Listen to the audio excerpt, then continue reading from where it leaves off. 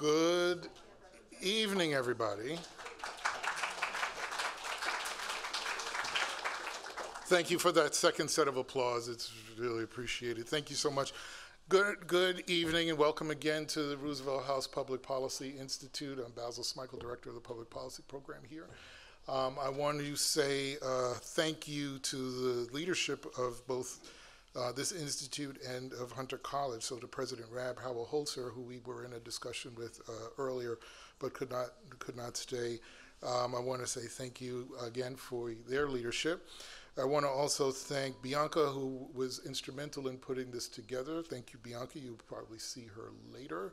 To other folks on the staff here at Roosevelt House, Matt, our fearless photographer. Thank you, Matt. Has anybody ever introduced you, Matt, of all the events you've done here? Well, and I'm the first. Look at that, look at that. All right. To the other folks on staff here, Peter, Alexis, Danny, who is on the ones and twos. It's not a DJ booth, it's the ones and twos on the video cameras. Well, we'll get some turntables shortly. Phil and Monica, who's back there, who is starting. This is her first event for us, so congratulations and welcome to Roosevelt House. For all of you here, Congressmember Carolyn Maloney is here. Thank you so much for joining us. And the former borough president of the great borough of Manhattan, Ruth Messenger, and an instructor here as well. So thank you so much for joining us. I have this, as you know, we do a lot of events here, but this one is really important to me and near and dear to my heart because I get to have a conversation with someone that I've known my entire political career, quite frankly, in Ambassador Patrick Gaspard. So just a couple of things about who he is, and then I want to add a personal note. He is currently the president and CEO of the Center for American Progress, a leading public policy think tank working to build an inclusive and just nation. Recently served as president of the Open Society Foundations, one of the largest private philanthropies, where he shaped the foundation's $220 million commitment to civil rights groups in the wake of a national reckoning on race following the murder of George Floyd. During his tenure as the U.S. Ambassador to the Republic of South Africa, Ambassador Gaspard renewed the critical bilateral cooperation on security, health outcomes, and fair trade, and led the effort to redesign U.S. HIV and AIDS funding in the region and integrate it effectively into the South African healthcare system. He served as the national political director for Barack Obama's historic 2008 campaign, went on to lead the president's administration as the associate director of personnel and assistant to the president and director of White House Office of Political Affairs. He was also formerly executive vice president for the Service Employees International Union, Local 1199, and a graduate of Columbia University, where he has an honorary doctorate from there and Bard College. Got it. He also, but beyond that, and perhaps really important for me as well, he's been awarded the Spingarn Medal, the highest honor bestowed by the NAACP. Of a personal note, I met Patrick in 1996 when he worked for Borough President Messenger, and I worked for the Bronx Borough President at that time, Fernando Ferrer, who was a CUNY trustee.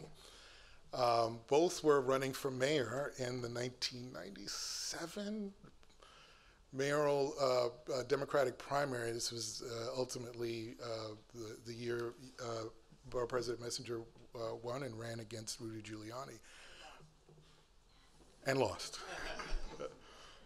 What's amazing about that time is that because we were all doing events together, Patrick and I would run into each other absolutely everywhere in New York City. Every chicken and fish dinner in every hotel in every part of the city, every Democratic club that you can imagine. We were running into each other trying to figure out who's going to get their boss to speak first. But Patrick already had a distinguished career in politics because you had already worked for David Dinkins at that point, right? And so I met him as a seasoned political operative, and just watching him work and watching him ascend in the way that he has. Not only is he one of the most intelligent individuals that I've ever met, he's also probably the most humble. And to be both brilliant and humble in our business is an exceedingly rare thing. And I thank you for your friendship and welcome you to the stage for our conversation today. Thank you so much for coming. We go back a ways. We do. We do. I'll talk a little bit about that at some point. That was humbling. What? That was humbling. And I'm humbled, man. No. I'm incredibly humbled and proud to be here, and extraordinary to be in the company of a number of people I've known for a really long time. Congress member Carolyn Maloney. We go back a ways, and of course, former Manhattan Borough President and my Yoda, Ruth Messenger. So it's great to be with her. I'm recovering from a bit of an injury, so I'm not swift of foot, but I promise to try to be swift of mind in this conversation with these exceptional scholars. No doubt, no doubt. Now, we planned this event a couple of months ago. A lot's happened since then. Lots happened today. And I did not want to, in some ways I want to not have a conversation about it, but the reality is we have to.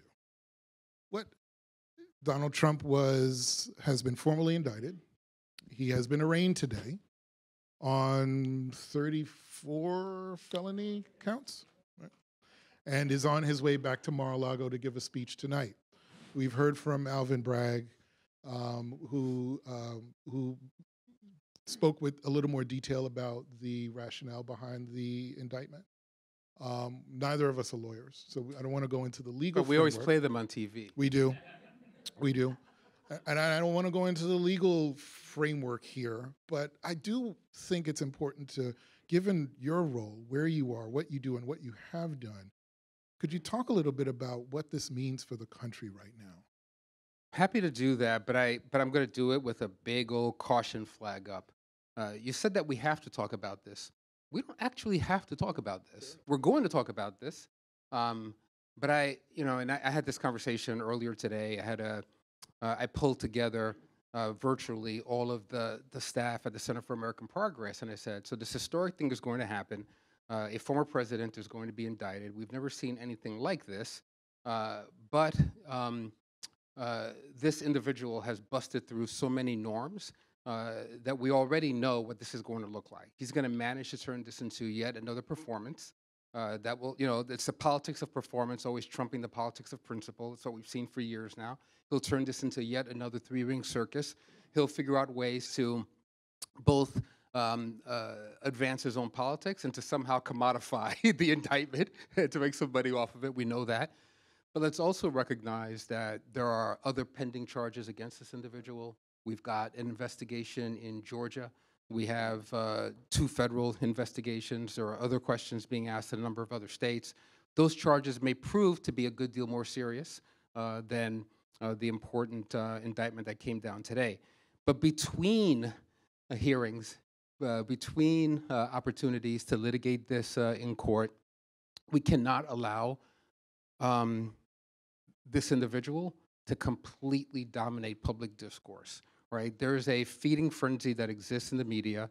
Donald Trump and anything related to Donald Trump, they have figured out, puts fannies in the seats, sells tickets, gets them the social media virality that they are desirous of in this new media ecosystem that we're in. And we have to work to deny that of them and deny that of him at the same time. So we'll talk about this indictment. We'll talk about him. But I'd rather pull back the lens and look at the landscape of history and have the conversation from that perspective, particularly as we're now joined by Congressman Jerry Nadler, who really gets it. So, I'll say this about Trump and the indictment. For a number of years now, some of us have been saying that there is no such thing as Donald Trump 2.0. What you see is what you get. The very first time that Donald Trump came to was mentioned in the New York Times was 50 years ago when he and his father were under a decree from the federal government because of the the racial discrimination in their housing contracts. Very first time he ever got mentioned in the Times and got any national prominence. He is that same person that he was in 1973, 1983, 1993, 2003, 13, et cetera, et cetera. I sat probably as close as I'm sitting to you now, Basil, at the White House Correspondents' Dinner in the infamous one where my boss dropped the mic on Donald Trump. I sat about this close. I was at the next table over from Trump, and you could just feel the steam coming off of him. He was just sitting there seething. And one understood, if you were in the room that night, that there's no way that guy, that narcissist, there's no way he was not going to use the occasion somehow to fuel his desire to get a little bit more attention and to run for national office. But I want to be careful about something about Trump and Trumpism, even as we think through this indictment. Donald Trump did not create the political environment that we're in right now. Donald Trump is an absolute savant, and he knew how to take advantage of the environment. He knew how to recognize that 20th century media died its death at around 2013, and the rest of us didn't recognize that yet. He knew that we were in this new thing, and he appreciated how it could metastasize hatred, that toxicity that he is damn good at, and he took full and fulsome advantage of it. But he also understood something else about the moment we're in this country. For a long time now, in the words of Ron Brownstein, the journalist and kind of quasi-historian, America has been both closely and deeply divided. By closely divided, we mean that all of our electoral contests are within a hair of one another. If you go back, one of my favorite states to look at to demonstrate just how closely divided we are is Florida. I've spent too much time on presidential campaigns from my first national campaign working for Reverend Jackson in 1988, all the way up to President Obama's re-elect. I participated in every presidential contest as a staffer. Can't hold me responsible for 2016 because I was in South Africa at that time. But if you look at every presidential contest going back to '88 through 2016, and you tally all of the Republican votes for president in Florida, all the Democratic votes for president, the tens of millions of votes cast in all of those seasons, what separates Republicans from Democrats is a cumulative total of 12,000 votes in that one state over all of those years. There are similar numbers for states like Ohio and Wisconsin and Pennsylvania, Michigan, et cetera, et cetera, et cetera. We are closely divided in a handful of states that determine the outcome of the elections. We're having this conversation in Roosevelt House, where the New Deal was struck, because there were badasses like Francis Perkins who knew how to seize a crisis and understood how to lead. But if you look at that Roosevelt moment, all throughout, and you look at the 20th century, you will see that America pitched from one moment to another where we had total control of our government by either Republicans or by Democrats for very, very long stretches, right? You had dominance by Republicans who controlled everything in the 1920s. In the 1960s, Democrats controlled everything at the federal level and the majority of governorships in this country. That is no longer the country that we're in, and it hasn't been for some time now. Going back over the last 5 times now that a president in power has gone into a midterm elections with full control of the House and Senate, that president has invariably lost control in their midterm elections. That was not the case for the majority of the 20th century. If you look at the Reagan landslide in 84, 80, and his reelect in 1984, despite Ronald Reagan winning all of those states, you still had 191 members of Congress who were sitting in a district that was won by the opposing party. No longer the case here in the United States today. That's down to like a dozen or so. And it's also the case that when Democrats were dominant at the national level, Republicans managed to win key Senate states and congressional contests because we had a ticket splitter phenomena. Again, no longer the case. Our elections now are kind of more parliamentary elections in the 21st century, where people stick with their party, and we have a kind of sorting hat that's occurred with Republicans and Democrats.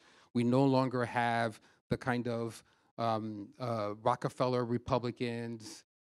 We no longer have. So George Pataki's not walking through that door anytime soon. No, he's not winning a primary inside of that party anytime soon. So you've had this kind of radical sorting hat in both parties now, and there's an inability to have dominance in the electoral map on one side or the other. That's what we mean by closely divided. Now, on deeply divided, there is a demographic existentialism that we are going through in the United States today.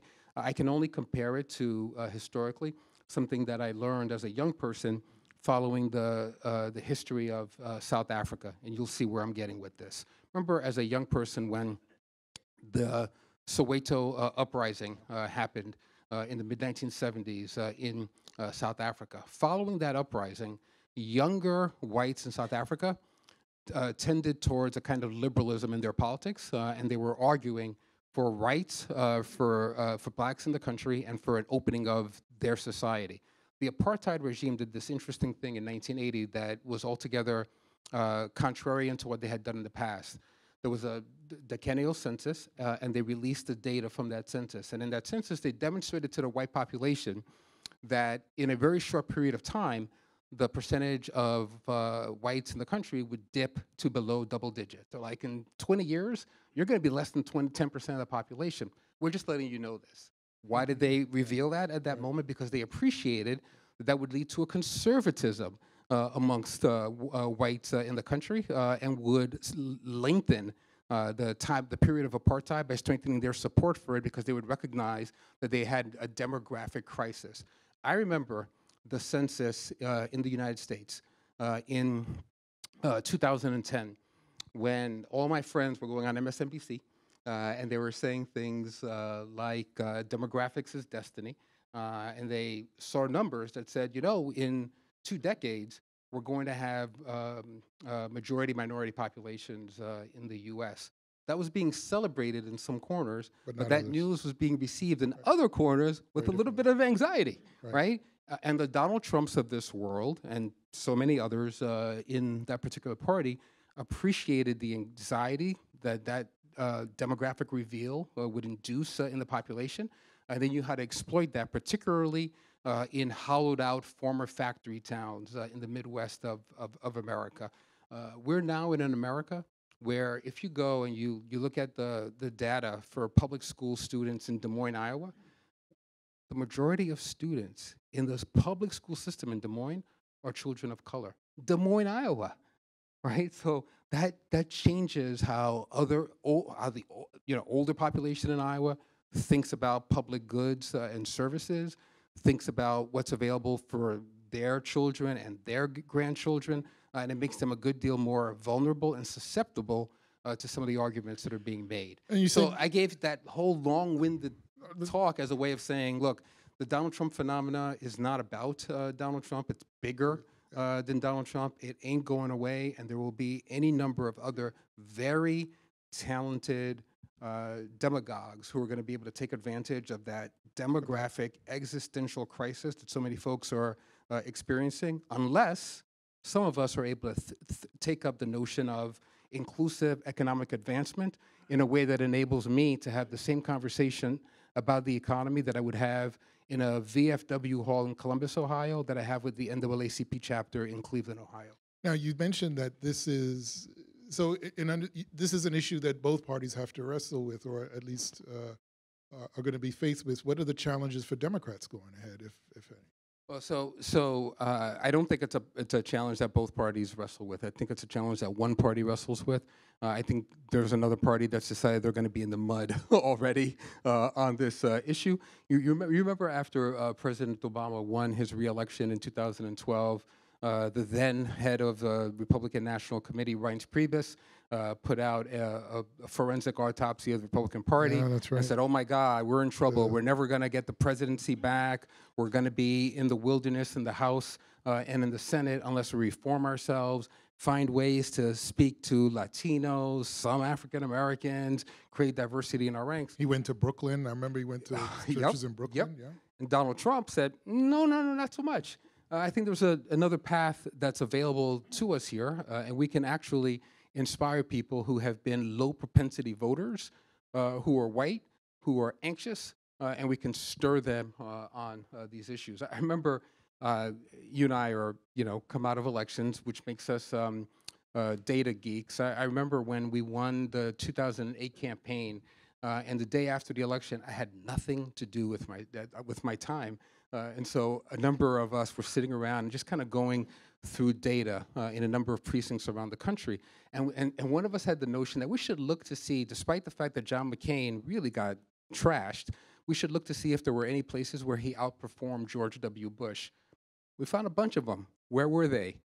Alabama, Mississippi, Tennessee. So despite the fact that John McCain got considerably less votes than George W. Bush, in the Deep South, we were finding county after county where he actually outperformed George W. Bush. I remember that moment. I have goosebumps thinking about it, and I thought, oh, if somebody's looking on the other side, looking at the same data that we're looking at, they may understand that there's a way to kind of agitate a different kind of performance in their ranks. So right. I think that there's one party that's wrestling with that demographic reality and divide, and another that's run into the deepest, darkest recesses of the web and in our politics to animate it in an altogether different way. For Democrats, I think that there's an extraordinary moment that's available to us thanks to the hard work of Congressman Nadler, Member Maloney, Leader Schumer, President Biden. With the passage of the infrastructure bill, the Inflation Reduction Act, the CHIPS bill, there's something like $1.6 trillion, $1.6 trillion in federal resources that will go directly into states, into municipalities, to, of course, make investments in infrastructure, in healthcare expansion, particularly rural healthcare expansion, and a number of other really critical fronts of infrastructure. But I think there's another important opportunity beyond the material opportunity. There's an opportunity here for Democrats / progressives / liberals to take up the challenge of building a proper economic narrative of what it means to have this kind of efficacy in government, to center the right communities in a way that takes up equity in public policy making as intended by these brilliant members of Congress, and in a way that will land in rural West Virginia as profoundly as it will land in East LA. It's a unique opportunity, a profound challenge. I don't know if we're up to the task, but some of us are working on that right now. Now talk about CAP, because Center for American Progress. That's a game Progress changer in not just public policy, but in politics as well. And so how does CAP fit into that? Center for American Progress, it's a big organization with tremendous reach. How do you, and you sort of touched on this earlier in terms of the role that the media plays in how we view, understand, absorb information about our world. How does CAP, to whatever extent, cut through that, or how do you engage the voter or the thought leader in the work that you do in trying to help develop those narratives? I love the question, but it's making me nervous. I'm like, oh my God, it is a big place. It is a big job. How do we do this? So I'll say this. One smart person at a time. No. I'll say this. So I do like to believe that the Center for American Progress is playing a terribly important role in the ecosystem. I think that CAP turns 20 years old this year. It was started by extraordinary figure with a lot of support and energy from others, a guy named John Podesta, who knows a thing or two about policy making, about communications, about what it means to properly invest in organizing. Started 20 years ago with this notion that when the collective we are in power, we have to figure out ways to use a deep research, muscular advocacy, and nimble communications to seize on a number of ideas that are intended to take on the proximate challenges and to think a little bit further afield as well. A number of key urgent challenges that we have in our democracy, and to find a set of issues where the Venn diagram enables us to figure out how we build majority consensus to get legislation done, to move administrative bureaucracy in a way that accrues to the benefit of average Americans, and to have all of that correspond to policy making in critical states as well. Now, in year 20, I keep telling folks that, yeah, all the work that we do across the suite of interventions that we're engaged in are all really, really, really important. And I'm proud to help provide some leadership to staff members that are working on literally every frontline issue that you could imagine, from reproductive justice to labor rights to access for the differently abled community, et cetera. Across the board, we're engaged. But at the end of the day, I tell myself and my staff every day that if we're not thinking about small d democracy and working on lifting up scaffolding around it, then we are losing every day. This moment is a different moment than the one that birthed CAP 20 years ago. Yeah. We're living through an information revolution, the likes of which are just unimaginable. It's so funny. A few weeks ago, we were all thinking about the consequences of, beyond billionaire like Elon Musk having control over a major social media platform and being able, at his whim, to throw reporters on or off of it. That seemed like such a crisis then. And now we wake up a few weeks later in a universe where machine learning and artificial intelligence is actually a thing. This is not just something in some science fiction movie that we're watching on Netflix. It is a thing that is in our lives, and it is a thing that is operating with absolutely no guardrails whatsoever. A thing that we all just, are standing back as spectators as major corporations vie over control of the technology and try to determine who's going to leapfrog over whom to get the angel investors to make a major buck off of this thing. And you see congressional hearings, and I say this with respect and love and admiration for the members of Congress who are here, but you see congressional hearings where our legislators are asking questions about the technology of 10 years ago and not the technology of 10 minutes from now. So for me, this whole information democracy challenge is as existential a threat as climate change is, and it's a challenge that requires transnational solutions. Last week, President Biden convened a democracy summit. It was really nice to see Benjamin Netanyahu bend over backwards to pull away from his abuses of the judiciary in Israel, just to be able to come to the democracy summit in the U.S. Not that I'm editorializing, but he held a democracy summit, and in the heart of the democracy summit, President Biden and Secretary Blinken, I thought, lifted up some really important questions about the direction of information democracy in the world. But I think that even in that moment, we were in real time failing to ask ourselves about the authority that we currently have to curb some of these worst practices. Right now, today, an average citizen in Belgium has more rights and protections from the abuses of Google and Twitter and Facebook than the average American does. And that's because of the lobbying industry and how it's determined here, how it's determining outcomes in the regulatory environment here in the US. So as I think about CAP of 20 years ago, with its overwhelming focus on universal health care in the US and centering the care economy more broadly, as I think about the agitation from CAP at the time to exit out of the war in Iraq, which was a driving, animating question. And I think about the CAP of today with increased growing disparities in income, the opportunities afforded to us because of the passage of this unprecedented legislation, and the way we've all been blown sideways by a media / information / disinformation environment we're living in. The CAP of this moment is looking to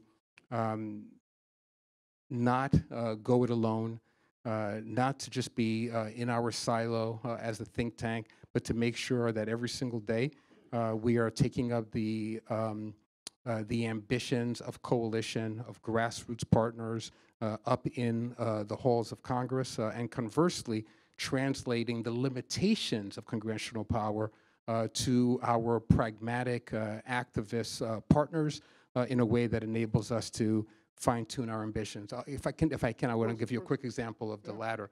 A few weeks ago, I co-authored an op-ed with some dear friends, Rashad Robinson, who's the leader of Color of Change, Nick Turner, who leads the Vera Institute of Justice, and we used the opportunity of the op-ed to ask the Biden administration a question that it was not asking itself. We're not, this is, I'll pretend that none of this can go outside of this room, so I'll tell you a little story. Before the State of the Union address, I got a call from the Domestic Policy Council and advisors of the White House.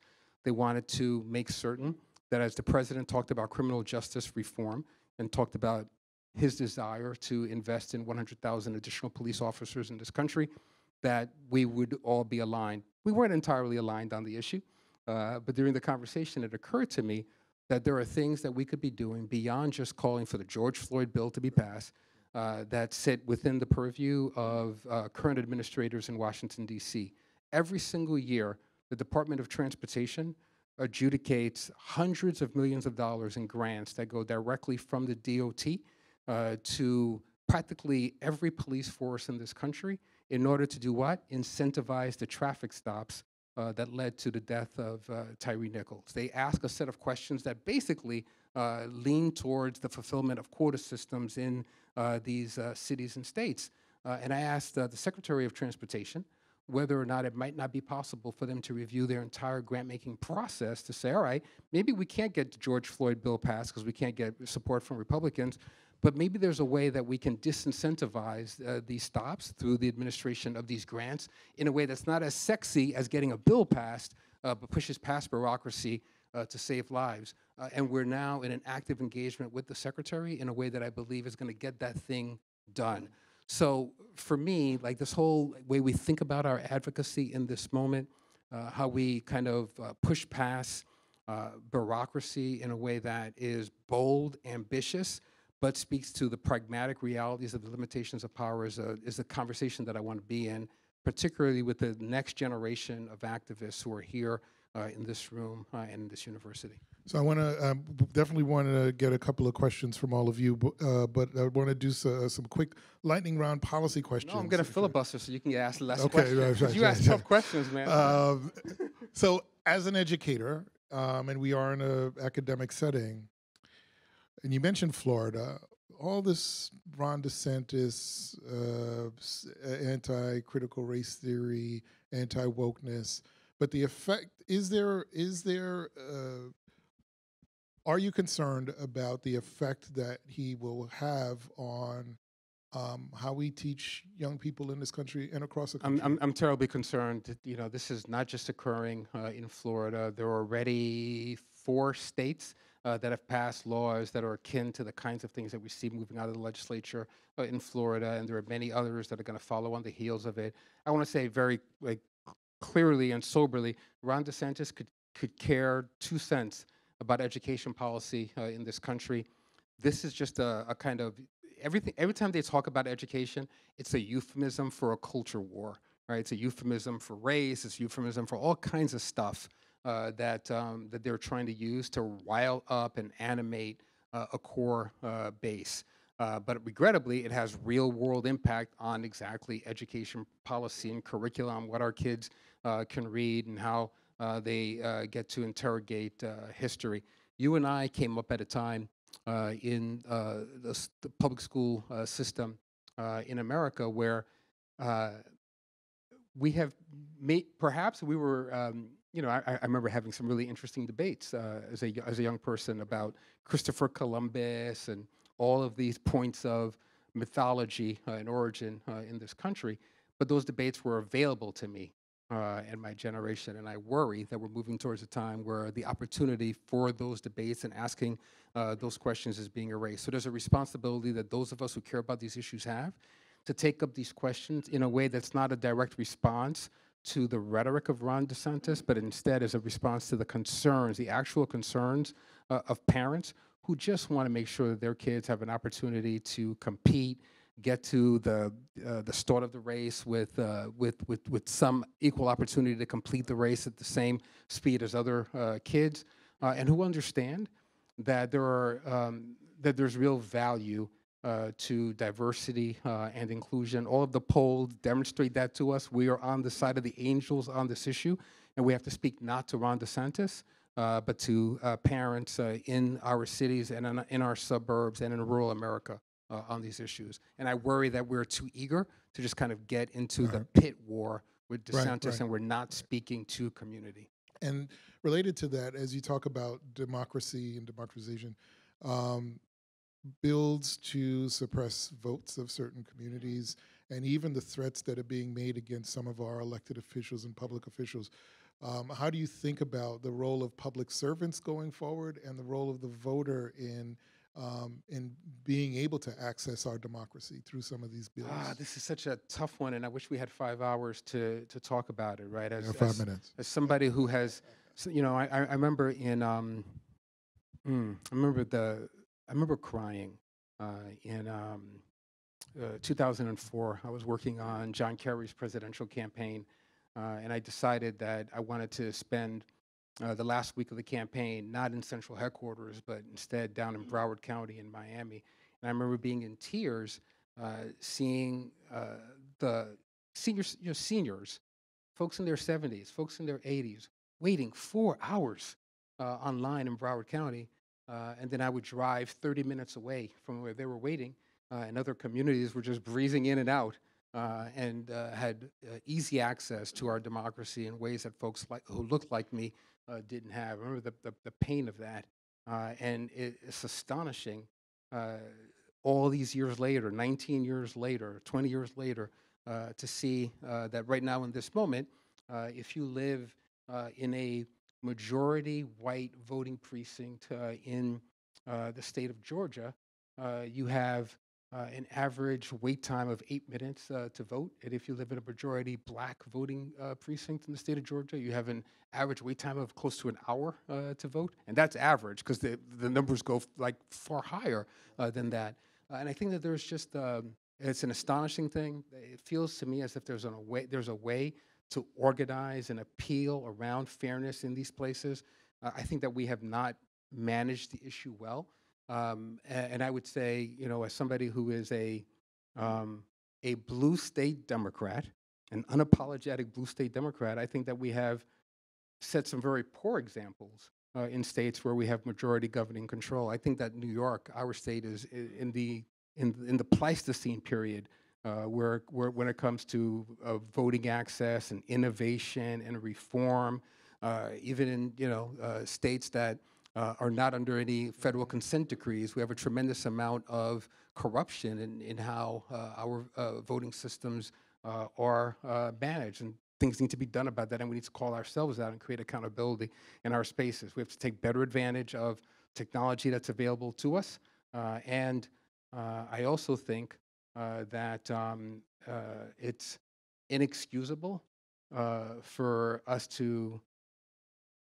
I want to be really careful about what I say about things like the filibuster, but I think that there's a level of organizing that should happen in states like, I don't know, Arizona, West Virginia, top of the mind, to create a different kind of conversation with our federal legislators who are in those states about the rights of all Americans and what their constituents need and deserve. You mentioned South Africa. The vice president just came from Africa. The anti-apartheid movement was a defining movement of my childhood and my young adulthood. You're still a young adult. Not according to my back. Every time I get off the bed in the morning, okay, everybody, where are we ready to get off? Are we ready to go? Got to make a plan just to get out of bed in the morning. But that said, you were ambassador to South Africa. I know you're still engaged in the country and in the region. How has it progressed since that fight, since the anti-apartheid fight? And if you could talk a little bit about maybe, your thoughts about the Vice President's trip and the continent and the region in the future. So it pains me that my knee surgery kept me from being part of the Vice President's delegation. I had the honor that she invited me to participate in that trip. Thought it was an exceptional trip to Ghana, Tanzania, and Zambia. I think the Vice President did a thing that we often, those of us who are Africanists don't always do well. At every stop in that trip, she lifted up a set of policies that would make it clear to the audience back home why it was important for us to be investing in better health outcomes, economic security outcomes, security outcomes on the African continent. She always made it about what would accrue to the benefit of Americans. We don't always tell that story well. When I was the U.S. ambassador to South Africa, I had the honor of helping to renegotiate the African Growth and Opportunity Act. South Africa is the largest beneficiary of AGOA on the continent. Even though 46 other African nations benefit, it's really overwhelmingly about South Africa. Every year, South Africa gets to import into the U.S. over 60,000 automobiles that are built in South Africa under AGOA for GM, for Volkswagen, for Mercedes. But it's all this kind of beneficiary trade program that was created some time back. Negotiating on AGOA, working closely with U.S. companies and understanding how U.S. agriculture benefits from outcomes on the continent, U.S. tech benefits from outcomes, made it possible for me to have a kind of different perspective on the trade versus aid paradigm that many Africanists have been arguing about for some time now. It's impossible to have a conversation about the U.S. and Africa without doing it in the context of China's interventions and investments on the African continent over the last 15 years, really, where it's really become pronounced. I remember being in an African nation that I will not name. I was there for a trade ministerial meeting where you have all these trade ministers from the continent, and we're meeting in a facility that was designed by the Chinese government for this African nation, and there was a power outage in the middle of the conference, and it took forever to get this thing back up. And at some point, I had to ask my my counterparts, like, what happened? And they're like, well, the instruction manual was all in Mandarin, and we had to go literally to get the Chinese engineers. I'm thinking, oh, this is not bode well for the future. But there is this new kind of competition that's occurring on the continent, and I was excited to see the heads of state of Ghana, Tanzania, Zambia not falling into the old Cold War traps, but really talking about what this moment means for the agency of Africans themselves. And how they are working to get the best deals on their minerals, on all the extractive industries and opportunities for job growth for young people on a continent that is the fastest growing continent in the world. It's exciting to see that change of pace. I will tell you that right now I have a little bit of heart sickness about Africa, about South Africa in particular, because a few weeks ago one of my great heroes passed away, somebody who really shaped my organizing, my activism, and how I think about power building and national and international advocacy. And that's Randall Robinson, who founded Trans Africa.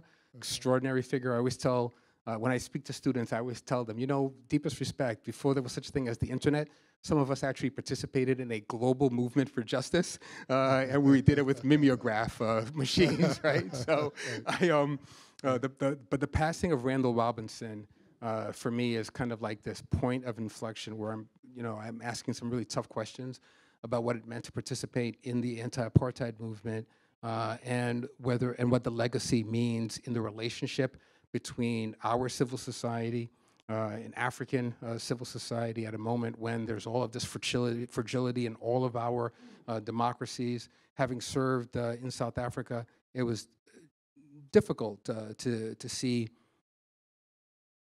some of the some of the corruption that has seeped in. But I always reminded young South Africans that for the first 150 years of American history, most of our institutions were profoundly corrupt, and most of our elections were stolen right up until I think the 1960 presidential contest anyway. So there's there's always hope, and we can move but I'm a radical optimist when it comes to Africa, but I remind myself all the time that all of Africa right now has a combined GDP that's about the equivalent of the GDP of France, irrespective of the fact that they are the engine that runs the world. None of our phones would work if not for the coltan coming up from the Congo, where I was born. There are so many of those kinds of examples, and I'm confident in the young entrepreneurs and innovators and activists that I've met all up and down the continent. I know they're going to turn that around. No, thank you. Last question before I go to the audience, and I do want quick questions, quick response, but my last question, what are you reading right now? What am I reading right now? God, I'm reading too many things right now. So I'm spending some time with the book on poverty that's written by Matthew Desmond, who a Pulitzer winner. The New York Times excerpted some of Desmond's new book. I think it's fantastic. Fantastic in that, at least where I'm at, I'm about halfway through the book, and what I love about it is that he's not just telling a story of deprivation. He's telling a story of power, right? He's saying, here's where we stand today. Here's how we got here. Here's where labor force participation stood for women at X point. Here's where it is right now. Here's where labor density stood. Here's the relationship between labor density and our ability to incentivize raises, et cetera, and building a vibrant middle class. He asked a lot of questions in there about the accumulation of power, who controls it, who has agency in this economy, what we do about it. I'm reading that. I'm rereading, for a little bit of light reading, I'm rereading Moby Dick right now because you're a Jamaican, so you're going to appreciate that. You're a Jamaican scholar, so you're going to appreciate this. I have this affinity for C.L.R. James, who of course wrote the definitive book about the Haitian Revolution. Right. But there's this great story about C.L.R. James. He really wanted to be an American. He wanted to be in America. And he overstayed a research fellowship visa that he was on here in this country. He got scooped up, put on Ellis Island. A lot of people don't understand that Ellis Island wasn't just a port of entry for folks. It was also a prison if you were in violation of immigration. C.L.R. James was imprisoned on Ellis Island, and he was trying to figure out how he could convince the American authorities that they should keep him here and that he was really fundamentally American. So he wrote a 200-page essay while he was on Ellis Island about Moby Dick. About how Moby Dick was like the classic American novel because it demonstrated that American industry was a counter to the imperialism of Europe, colonialism of Europe, and he talked about the agency of the natives, the blacks, et cetera, who were on the Pequod. And so reading C.L.R. James right now and reading that essay made me want to reread Moby Dick, so I'm also rereading Moby Dick. Look at that. Thank you, sir. No, and that's fantastic. Now I'm going to go reread that because we got spring break starts on Wednesday, so I can go reread that. Clearly a lot of questions. I'm going to do short questions, short response. I have to give, because we always try to center the student. Is there a student that has a question? Okay, quick question. Quick questions, quick answer. I'll take this question under one, but I'm just asterisk. I know that my former boss has to leave for something else soon, so I hope she gets the second question. She'll get the second question. Even though I'm intimidated by getting a question from her. Okay. Please. Quick question. How did your cultural background inspire your career and you as a person? Oh, wow, what a fantastic question. So my cultural background is just like this weird mishmash. So you heard me say that I was born in the Congo, and I actually had Congolese citizenship up until the age of 18. So my parents are Haitian. My father was a newly minted young lawyer in Haiti at the same time that Papa Doc Duvalier came into power. And my father had this foolish notion that there ought to be free and fair elections in Haiti. And he went and said that publicly. And one day, my father was so funny. He would say this with a laugh. One day while he was in the bathtub in his home, he found himself at the business end of a shotgun. And he was told in no uncertain terms that if he continued organizing for democracy in Haiti, that his fate was sealed. He knew that this was real because my mother's brother, his brother-in-law, had been disappeared prior to that. He knew this was a real threat. Fortunately for him, this coincided with a period when Lumumba had come into power in the Congo. He put out a call for French-speaking educators from throughout the African diaspora to come to Haiti to educate the new generation of leaders, because the French and the Belgian educators had hightailed it out of the Congo. So my father and 500 Haitian educators and intellectuals and activists were forced at the point of exile, but they had this option to leave Haiti at the time, and they went to the Congo and the region and stayed throughout the 1960s, and I happened. So I was born in the Congo. At some point early on, when I was still a wee little thing, we came to the United States, and I maintained my Congolese. I was born into Congolese citizenship, maintained that, and in our home, my father always had Haitian exiles, African exiles, activists from the Caribbean diaspora in our home, having all kinds of dynamic conversations about the moment, Pan-Africanism, and U.S. politics. And all of that always kind of informed my interest and my ambitions, both on the creative side and on the political side. So it always seemed natural to me to be involved in some fashion in public service. And I had the good fortune to come up at a time in New York where New York was basically New York was a breeding ground for activism, for policy making. I think that throughout the 70s, 80s, into the 90s, we had the smartest, brightest elected officials in this town, and there was little that distinguished those politicians from the activists who were outside their doors, outside their corridors, agitating and advocating. And for me, there was a seamlessness between those spaces, and I saw no contrast from being in Lafayette Park, demonstrating against the White House in one moment, and a few years later working in the Obama White House on the same issues that I had been demonstrating on. So that kind of fluidity that comes, I think, from my culture has always kind of informed my politics and policy making. That's fantastic. Thank you. So just to broaden it, one more issue wide, in terms of the current administration, in terms of CAP work, I'm in despair about the issues of immigration. Representative Nadler's office is trying to help us get literally one woman doctor who is the head of the medical school in Kabul. The State Department won't give her a visa. But it's the Afghans, it's the Haitians, as you know, and now in New York City, it's the Venezuelans, and every single government level, whatever they say, and I know what some of them say, are putting blocks to people being able to come here, are putting divisive between people here and already here. And I don't know if CAP is doing any work on this, but it's a matter of despair. Share your dispiritedness about it. Share your anger, and yes, and yes, we are. I can. No, we'll get to you, sir. We'll get to you, sir. Just let it finish, and we'll get the question. I promise you we'll get to you. I did not know that your hand had been up for a while. I promise you we will. So I'll say this, and I can say this out loud here because I've said it.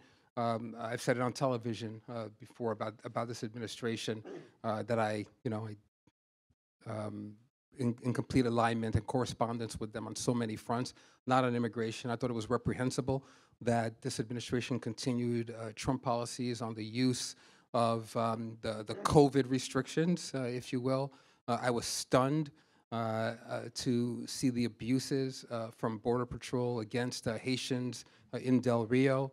I went to the border of Del Rio and confronted those policies. I will tell you that it's astonishing to hear from the Department of Homeland Security, and I'll say this out loud too, because I've said this before.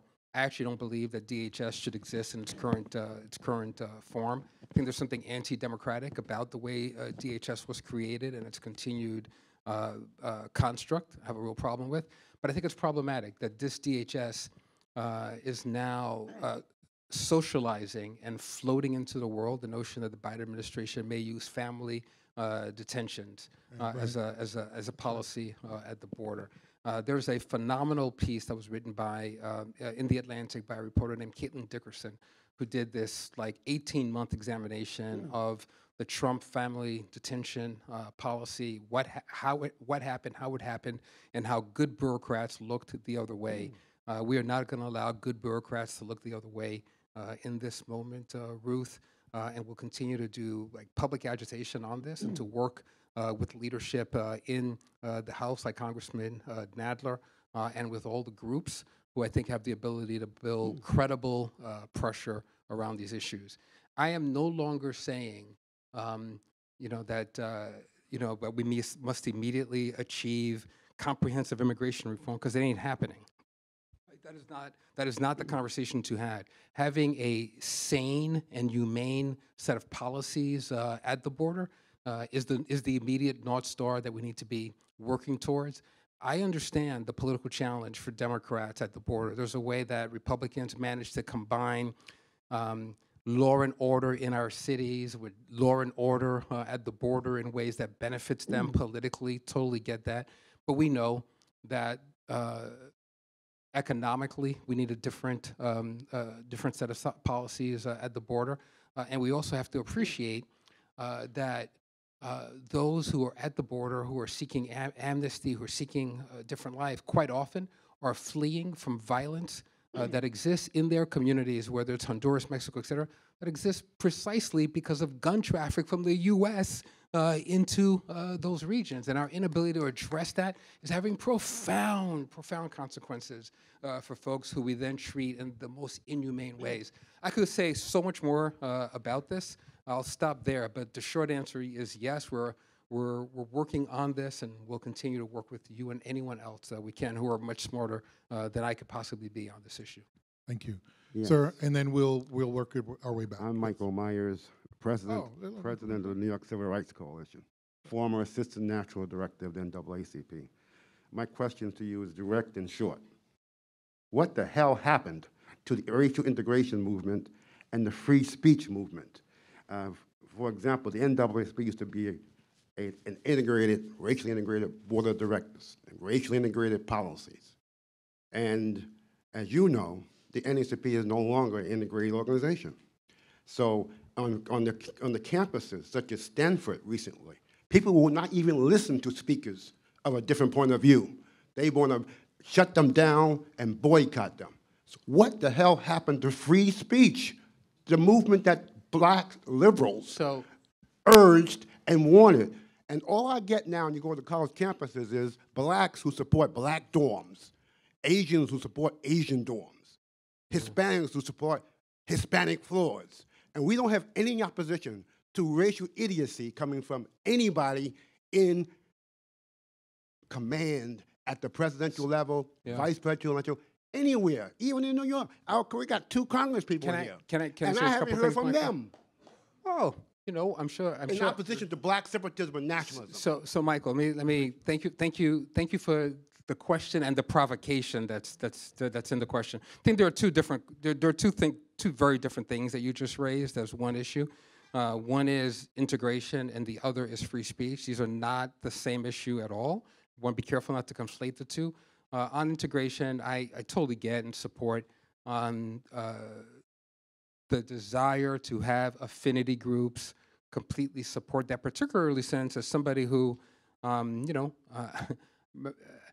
going through school without any affinity groups. It was brutal, and going through society and institutions without affinity groups was brutal. So I recognize the desire and the security that is made possible as a consequence of affinity groups. So I want to be careful and not knocking. That's different. And let me finish, Michael. Let me finish. That's Michael. Michael. You and I could probably stand up here and do this all day, but please let me at least finish my thought, because there are other folks who want to have an opportunity to speak. And I knew that my use of the word security would be one that would kind of like animate you. But I want to hold that as distinct from this question of free speech. I share your concern about what's happening with free speech. There was you mentioned Stanford. There was an op-ed. Was it the Times or Wall Street Journal or Washington Post? It was Times. Yeah. Just yesterday by a law student in Stanford who expressed all kinds of concern about the lack of pluralistic debate that's available to her and her classmates today. It's really problematic. Let me give you an example of a conversation that I had in Chicago recently that was just troubling to me, but I think gets at the answer of what happened, right?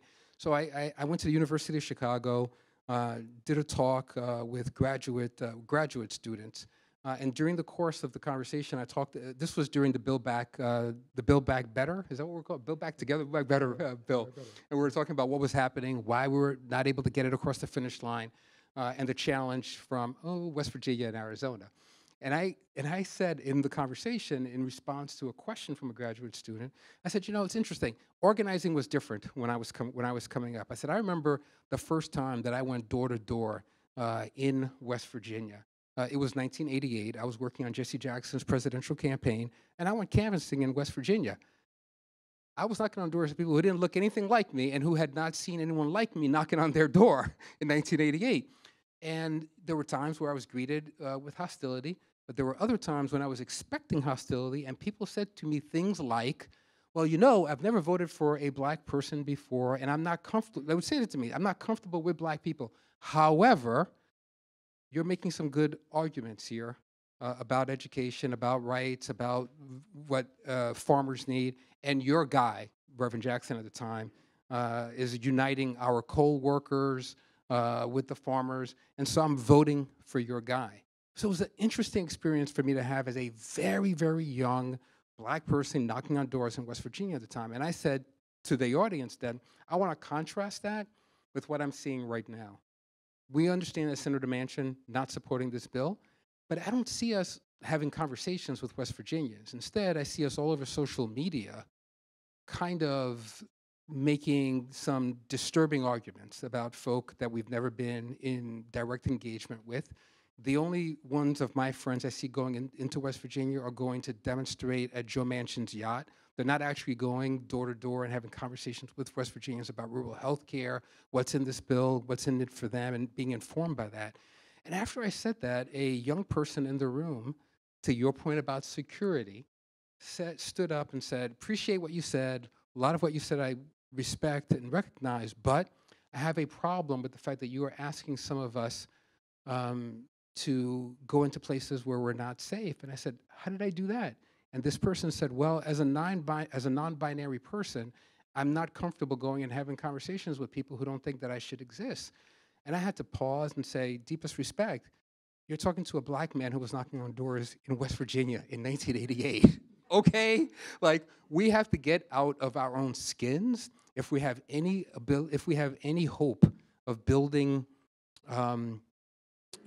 majority governance that's multiracial, pluralistic, and has an orientation towards a set of values that we think will hold our nation, our people, our communities together. I feel very strongly about that. Even though I am an unapologetic progressive, I understand that I have to be discomforted with my notions and the set of assumptions that I make about policy direction, et cetera.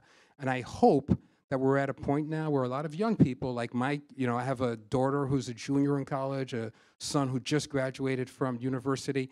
My son, who's a creative artist, said that he was silent he went to NYU, Tisch, and he said, and he is a progressive young man. He was silent in most of the conversations in class because he felt as if there was not a space ever to interrogate any assumptions made. And that's not why he thought higher education existed. So I think increasingly we're seeing young people who are proudly, proudly values-centered, but who are comforted with interrogating themselves, direction in a way that's going to benefit us all in the end. Your question on integration, I appreciate. I feel as if there is a good deal more integration and aspiration towards integration in civil rights organizations that I participate with than I see in, I don't know, the U.S. Chamber of Commerce. But, I'm just saying from my limited experience. Thank you, sir. Yes. And then I have a quick question. Do Democrats take minorities for granted? And the second question is a matter of strategy and tactics. in politics, if the enemy is strong, you ignore the enemy. When the enemy is weak, you ignore the enemy. When the enemy is strong, you attack the enemy. So the timing of the Trump at this point, would it have been in a different way? It could be handled.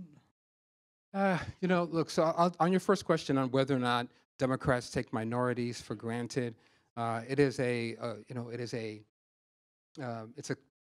it's a question one hears all the time in politics in the U.S. I come at it from a very, very, very different perspective. I think that from the passage of the Civil Rights Act in 1964, the decade since, we have seen a sea change in American politics, and there is one political party that has been expansionist in its inclusion, even though it has been far from perfect on civil rights issues. But the party of the Dixiecrats has evolved into a party following the Mississippi freedom intervention of Fannie Lou Hamer and others who upended the Democratic Party at the Chicago Convention, it was, in 1968. Following that and rules changes in the party, we've seen an expansionist party that has been inclusive of not just minorities as voters, but minorities as real agents of leadership in the party, from the local level all the way up to the national level. We've seen that in the party. Conversely, on the other side, not only have we not seen, and I hesitate to use the word minority, but I'm going to use it because that's the question you posed me.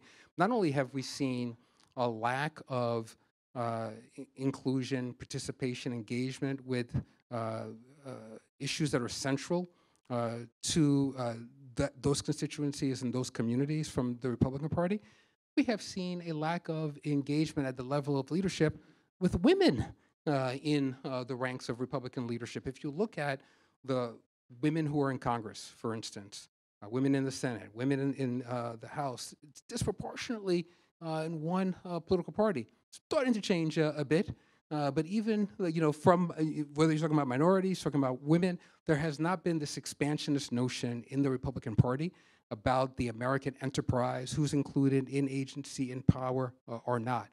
I do not believe that the Democratic Party writ large takes for granted or takes advantage of minorities. I do believe that people of color have had insufficient power and agency in American politics, period, irrespective of their party affinity.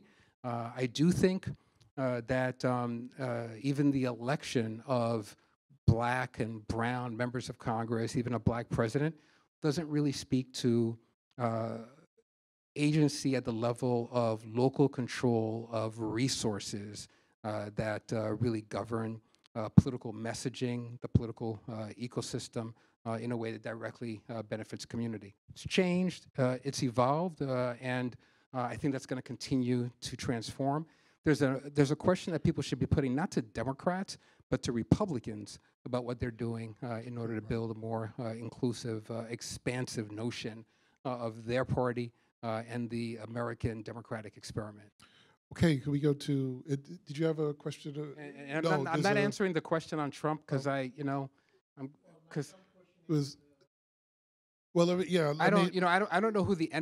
the enemy is in that question, and I will say that we are a 50-50 nation, like split evenly. There are probably 7 or 6 states that are going to decide the outcome of the presidential election in 2024. 6 states that are going to decide whether or not Congressman Nadler is going to be in the majority again, and Hakeem Jeffries has the gavel, et cetera. 6 states are going to decide all of that.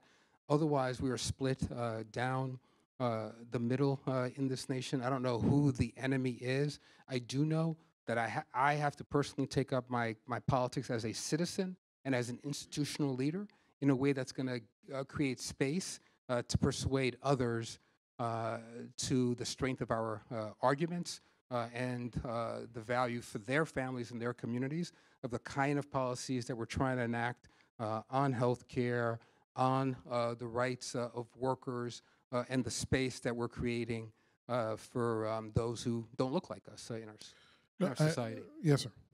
Ambassador, can I take us back to the beginning of the conversation on the difficulty to separate law from politics in public policy? What would you make of defense motions, now that the indictment has been offered up, to dismiss all of the charges in the indictment based on malicious prosecution and abuse of discretion theories, and those based on the district attorney's express personal vendetta against the defendant, which was announced and expressed during the campaign in writing and orally? So the great thing about America is that, shockingly enough, the vast majority of Americans are able to make a distinction between the rhetoric of political campaigns and the authority that one exercises when you're a member of Congress, a district attorney, the President of the United States.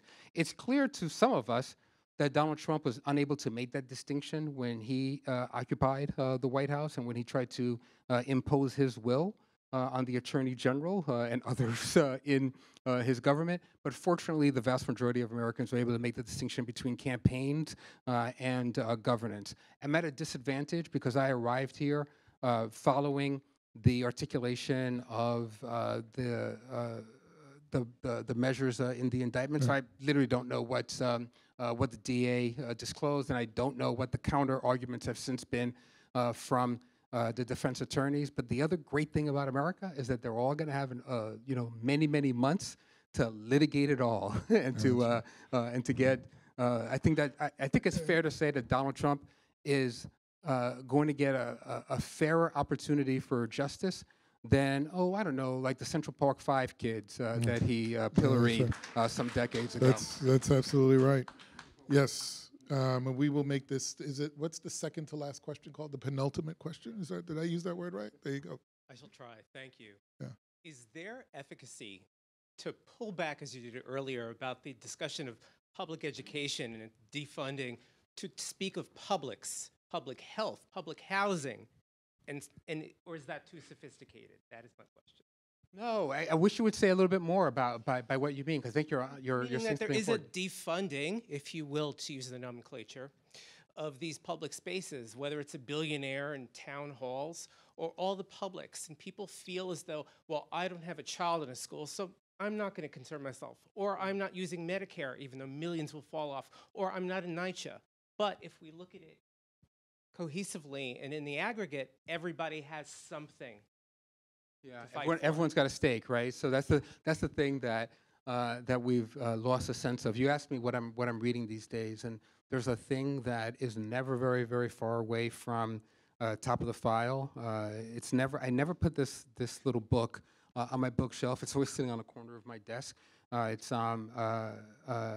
Thomas Paine's little essay. Yeah. His little essay. And it's interesting when you go back and you read Thomas Paine and you think about how his notion of access and participation of the citizenry.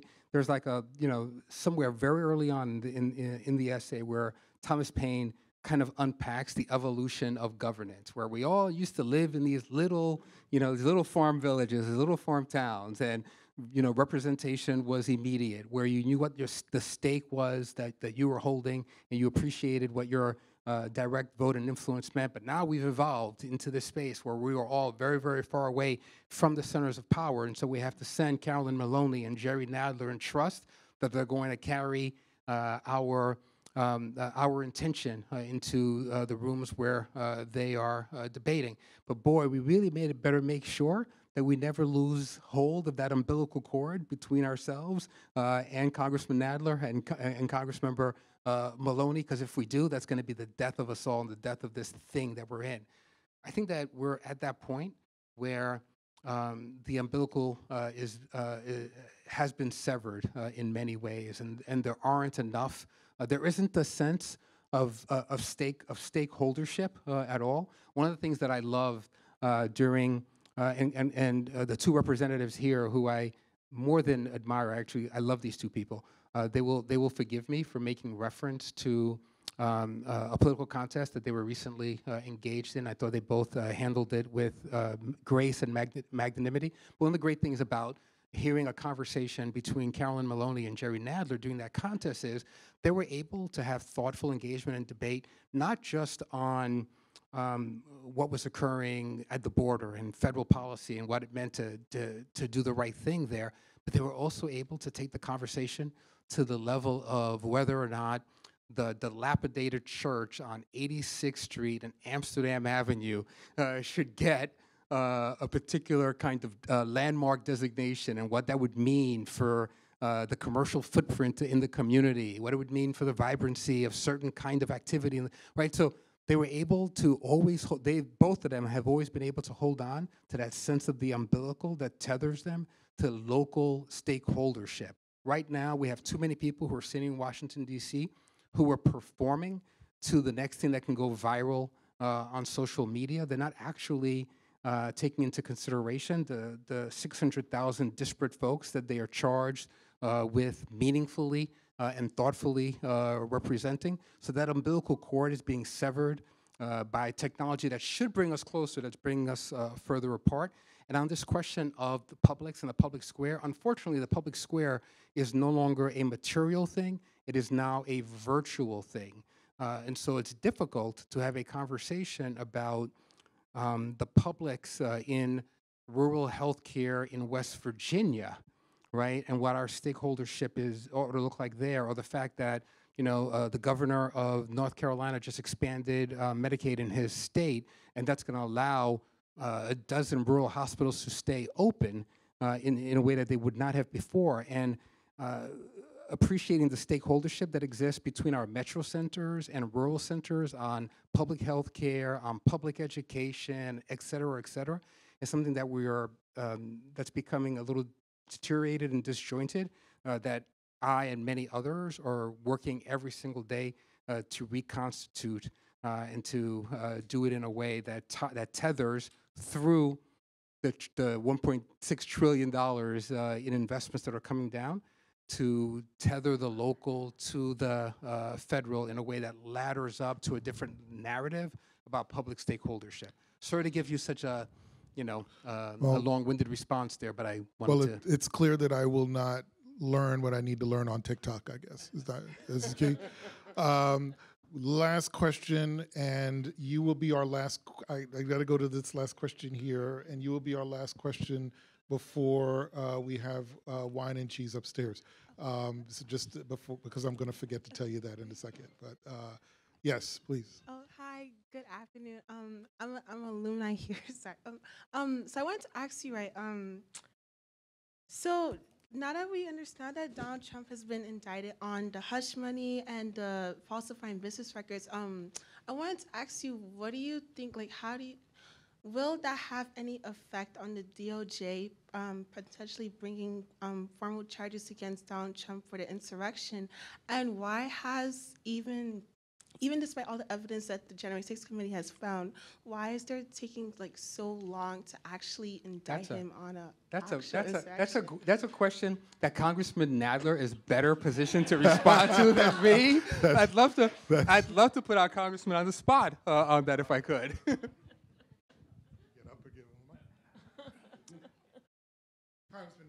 Well, first of all,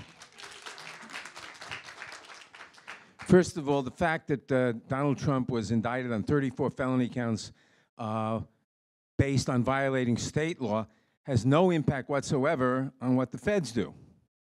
Even if some of the federal crimes may be premised on the same facts. So that's the first thing. The second thing, why is it taking so long for the feds to do it? That I don't know.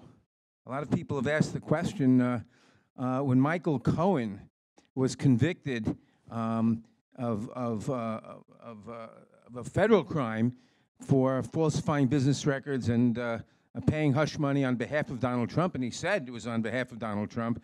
Why Donald Trump wasn't immediately indicted by the well, we do know why he wasn't indicted immediately by the feds, because it was his Justice Department, which was a corrupt Justice Department, that was handling it. What I don't understand is why they didn't indict him the day after Biden took over, because that Justice Department is a decent Justice Department. Now, he may yet be indicted. I mean, we know that Smith, the special prosecutor, is investigating Mar-a-Lago, and he's investigating the insurrection. He may also be investigating this. We don't know. One of the things that we appreciated the agitation of both these members of Congress around the investigations following January 6th, following what happened in the states. And none of us can predetermine outcomes of any of these investigations, though it seems clear that there were violations committed by those around the president and by the president himself. One thing that I'll say that has confounded me is why it took 2 years to appoint a special prosecutor. Like, why that didn't happen from day one is something that has vexed me endlessly. So I think the congressman answered better than I could. I just want to end by thanking you all for your attentiveness, your thoughtful questions, the opportunity to be in your company. But I want to especially thank my brother Basil for inviting me, for holding us all in community here. And I want to note, as he did in the beginning, that he and I met in the middle of a campaign when we were supposed to be on opposing sides. And we're representing two candidates who were seen as being from different parts of the ideological spectrum in the Democratic Party. And yet we became fast friends in that moment and have held on to that relationship for decades. And I kind of use that right now as a kind of guidepost for how to think about how to conduct my other political fights. So thank you. Thank you, brother. And thank you, Congressman Nadler, Congresswoman Maloney. Thank you so much for being here. And Joyce Miller, I had to say hello to you. She is an adjunct for us here, among many other things, but she teaches our intro public policy courses, and she's Congressman Nadler's wife. And so thank you so much for being here. Thank you all for being here. Please give us a holler.